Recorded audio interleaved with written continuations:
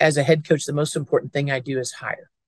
And if I don't hire the right people, whatever culture I'm trying to establish and maintain isn't going to happen, because I've got to make sure that the people that I have on my staff, when I'm out recruiting, are maintaining it, that they're inspiring our players to do the things that we want to happen in our program.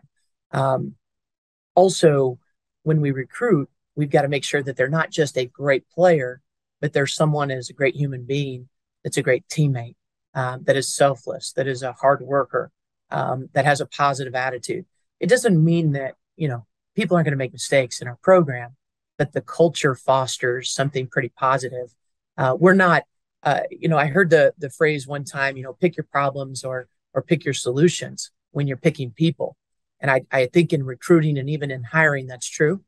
We have to make sure that we're choosing that culture, and then we're reinforcing that culture by the people that we bring in.